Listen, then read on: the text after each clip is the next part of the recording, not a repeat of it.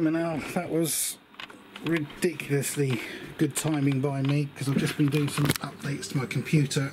Literally just managed to get it started again, updated Windows 10.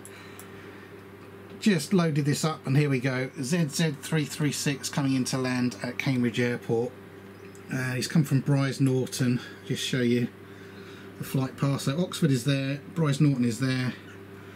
He's come up past St Albans, Stevenage, Royston, gone round to the north for Cambridge, looped round to Lewes Height, and then he's coming to land at the 05 end of Cambridge Airport, which is the Coldham's Lane end.